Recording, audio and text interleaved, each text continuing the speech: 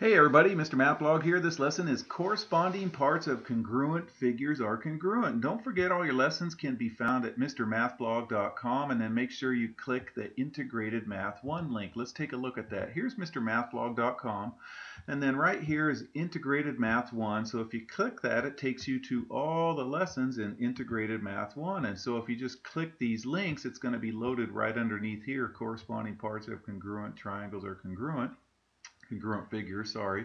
It'll say module 18.3, it'll be going right down there, okay? So you guys probably already know that there. So here's a shortcut, because we're going to say this phrase a lot in this lesson, and a lot from now on, you guys. So corresponding parts of congruent figures are congruent. So we abbreviate that with this acronym, CPCFC. So corresponding parts of congruent figures are congruent, okay? So that's what this stands for. So that we're going to write that all the time in this lesson and in the next one, and from now on, whenever we're dealing with congruent figures, we just write CPCFC. All right, so our essential question is, what can we conclude about two figures that are congruent? Okay, well, recall when we did transformations without dilations. A dilation is like a magnifying glass that makes a figure bigger or smaller. So they're not the same size anymore, so they wouldn't be congruent. But if it is a transformation that's not a dilation, like a translation, which means it's, a translation is where it goes over and down or over and up, something, that's a translation. Or reflection over a line or rotation, those all preserve rigid motion, and that means that the image is congruent to its pre-image. Okay, so our title indicates that if two figures are congruent, and this is how we write congruent, an equal sign with a little squiggly on top of it, that's our symbol for congruent. If two figures are congruent, then all their corresponding parts are congruent. So you're probably still thinking, what does that mean? Well, let's just suppose we have, oops, this is a little bit out of sync right there. So let's suppose we have triangle ABC congruent to triangle DEF, okay? Well, that means that the first letter corresponds with the first letter here, the second letter corresponds with the second letter, so B and E, and then C and F would correspond. So what six congruent statements about the segments and the angles can be written? Well, let's do the angles first right here, okay? So, sorry, it's got a little sideways right there. So, angle A is congruent to angle D. So this is our order. When they give you this order of congruency, then you have to follow this order. If you don't know this order, you can't say anything. Okay, and so the second letter corresponds with the second letter here. So whatever these triangles are, it's not given, but if they tell you that these two triangles are congruent, then that just automatically means whatever angle A is, so is angle D, and whatever angle B is, so is angle E, and same with angles C and F. So they're congruent to each other right there, all right? And then about the segments, so if we said the segments right here, let me just move that back over right there. So the segment, so if we did the first and second letter, it's going to be congruent to the segment with the first and second letter, okay? Now this says BC, so BC is the second and third letter, so we got to pick up the second and third letter there, so it's going to be congruent to segment EF. Remember, this says segment right here, BC, congruent to segment EF. All right, this says segment AC. Well, that is the first and last letter of this one, so it's going to be congruent to the first and last letter here, so segment DF. Okay, just make sure that all the angles and all the sides match up in the order that's given. So the order that's given is right up here. Okay, that's important right there. All right, so let's use that. So in the figure, triangle ABC is congruent to DEF. Find the given side lengths or angles. Okay, so this says find the measure. Remember, when there's nothing on top of that, that means it's the measure. So find the measure of DE. All right, so DE is over here. It's the first and second letter, so it's going to be equal to the first and second letter in the first triangle, triangle AB. Segment AB. Okay, so let's go over here. So DE is going to be the congruent to segment AB, and segment AB is 2.6 centimeters, so that's what DE is also. Okay, because they say they're congruent, and this is the order right there. All right, this says find the measure, that's what this says, the measure of angle B. Okay, so the measure of angle B is going to equal the measure of angle E. And so if we go over here, here's angle E, it's 65, so is angle B. Okay, it's also 65. All right, so notice this says the measure of angle B equals the measure of angle E.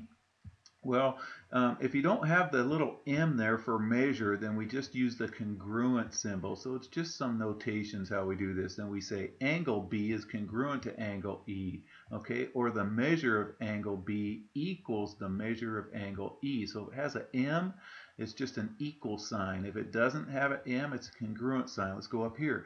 If it has a segment, then it's a congruent sign. If it doesn't have a segment, it's an equal sign right there, okay? Just synaptics, just rules that we got to follow on that. Don't get too carried away with that, but that's what your book is going to do also. All right, here it says the triangles shown are congruent. Can we conclude that JK is congruent to QR? Well, it doesn't tell us the orders there. So although they look like they're congruent, it didn't give us which order the triangles are congruent. So since we don't know the correspondence between the triangles, we cannot conclude that the segments are congruent. Okay, so no, we can't. All right, so here's another one. So quadrilateral GHJK. This order is going to be the same as this order, LMNP. Find each measure. Okay, so we got these figures right here. It says find LM. So I automatically go right here, first, second letter. So it's going to be the first and second letter GH. So it's going to be this piece right here is going to equal this piece right here. Okay, so you got to match up the orders right here, and then I highlighted this in the segments in red right there. So this segment is the same as this segment. That's what this says over here. So what I'll do now is subtract 4x from both sides to get 2x over here, and add 13 to both sides. So 3 plus 13 is 16. So x equals 8. Now a lot of kids want to stop right there. Now remember, it says find LM. The original question was find LM. So we got to take this x and plug it in over here to 6x minus 13. So 6 times 8 minus 13 will get us 35. And always answer it in the context of what it was given. It's given in centimeters, so it's 35 centimeters. Okay, half the students are just going to write x equal 8 and think that they're done. And a good SAT test taker will realize, no, and that'll be one of the choices on a SAT. You got to plug it in to figure out that. Okay, let's do this one, the measure of angle H. Okay, where's H? H is right here. It's the second letter, so it's going to equal the measure of angle M right there, okay?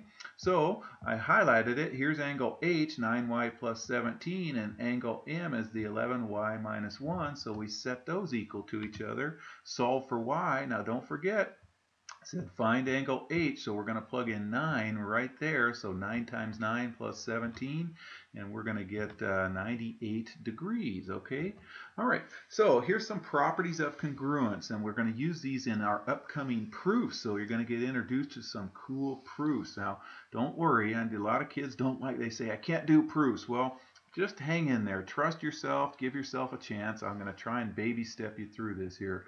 All right, so the reflexive property just says anything equals itself. So segment AB equals segment AB, or sorry, congruent to segment AB.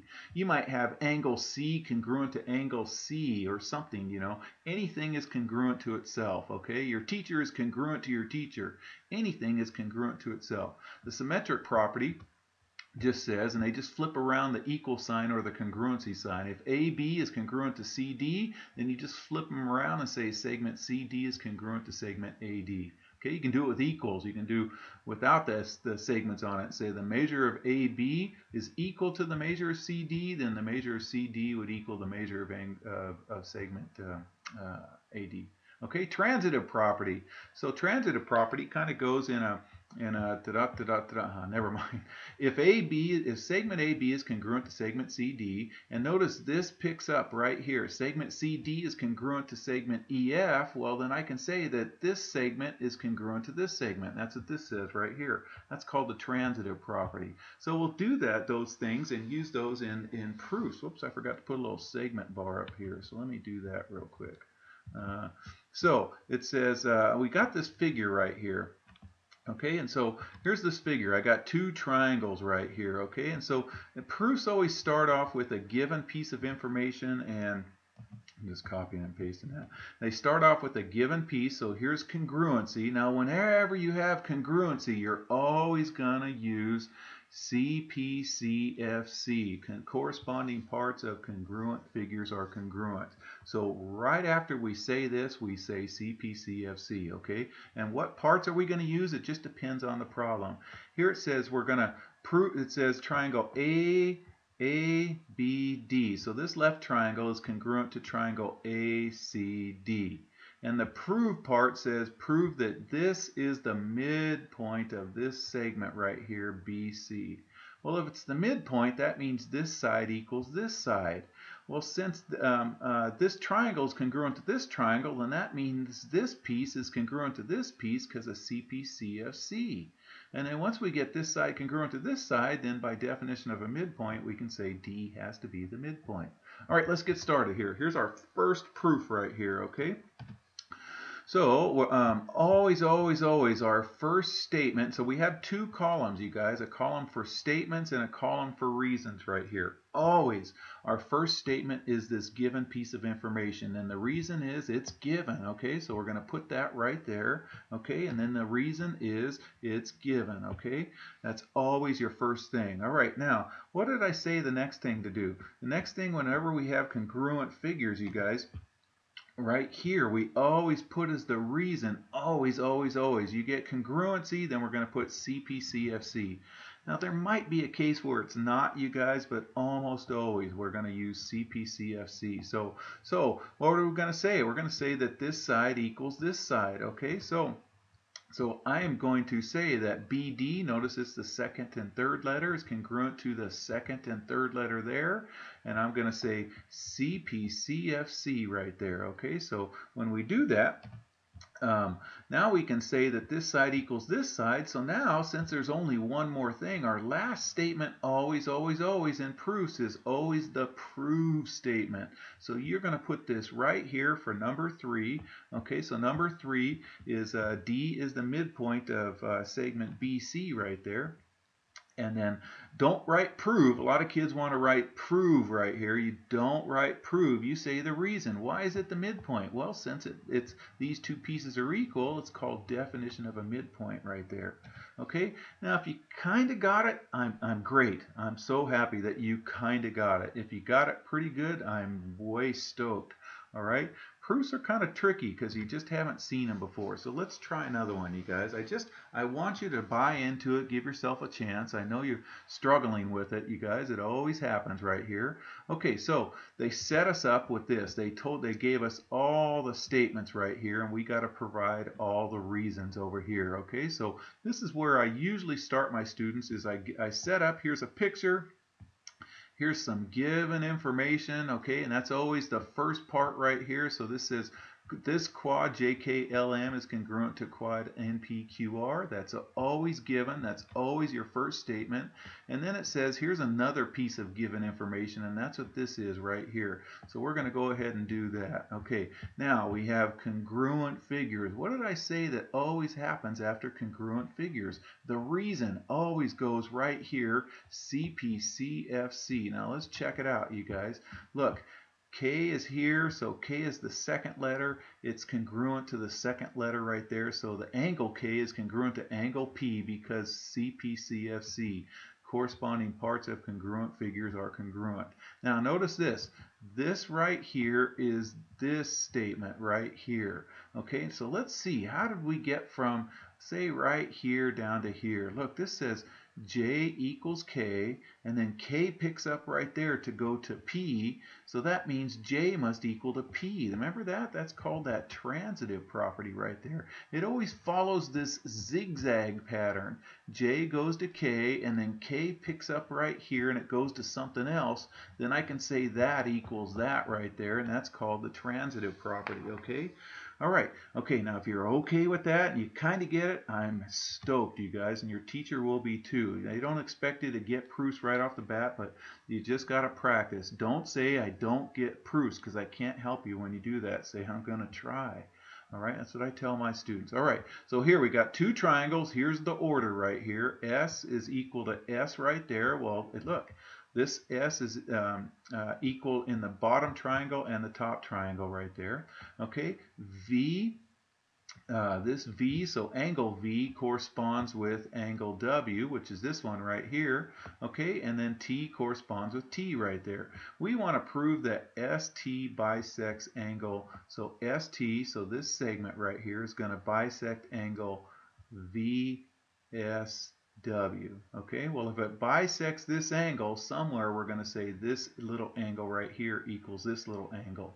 That's how you bisect the angles. All right, let's get started, you guys. Here we go. So we have three statements, okay? So that means we're going to have three reasons. What's the first one right here? Just start thinking about easy points. Right here, we're going to throw the given information here, and since there's three, you always put this thing right down here. Man, those are free points, okay? Even if you don't know what to do after that, that's at least what you're going to do. And I'm going to slide this down right here. And then look, we got congruent parts right here. What goes right here? Always CPCTC. What are we going to say that's congruent? Well, we want to get this. ST bisects the angle. ST, the segment ST is going to bisect this angle right here. So we want to say that this angle right here equals this angle right here. Don't say angle S, because angle S has three angles here. There's these two little angles and then the whole angle. So we can't say angle S. We have to say angle VST. Okay, VST. Did I say it in that order right there? Yeah, I did. Okay, so notice I went from middle to left to right. So we got to say middle to left to right. So look, here it is, VST, WST, because of corresponding parts of these congruent figures are congruent. Okay, all right, this goes in the last part right here. And then since I have, notice I marked it too. This angle equals this angle. We always mark it when we get congruency right there. So this angle is congruent to this angle. So that means this bisects it, because definition of an angle bisector. Okay, you feeling a little better? I hope so. Okay, don't give up. Please don't give up. Okay, here's another one. Okay, so we got quads congruent right there. So they give me that these quads are congruent. That's going to go right there. They give me that segment AD is congruent to segment DC. That's going to go right there. It's given information. And some more free points, I'm going to throw that down right there. Okay, so look, free points right there. Okay, you can't let them go, you guys. You got to put them down. So don't ever leave a proof blank. Always put your given down, and then your last statement is always your prove statement. Your last reason is not prove. Don't put prove right there. Don't do that. Okay. All right. Now we got congruent figures. What are we going to put right here? CPCFC. Always just put that there. Okay. Now let's look, you guys. It says segment AD is congruent to segment CD. And then down here, our proof statement, it says segment AD is congruent to GH. All right, so we got to get GH into the picture. Well, let's go up here. Look, GH is the last two letters. It's equal to, hey, the last two letters, which is right there. So let's put CD congruent to GH by CPCFC right there. Now, do you see my Z happening? AD goes to CD, and then CD picks up right there, goes to GH. Look, it's that zigzag pattern right there. So we can say by the transitive property, whoops, let me go back, by the transitive property, look, it goes in that zigzag thing, that this guy equals this guy right there. And we put congruency. So segment AD is congruent to segment GH by the transitive property. All right, hang in there, you guys. I know proofs are a little hard, especially since you've first seen them. But don't give up on yourself, you guys. Just keep trying, okay? All right, I'll see you in the next video. And there's your homework if you're in my class.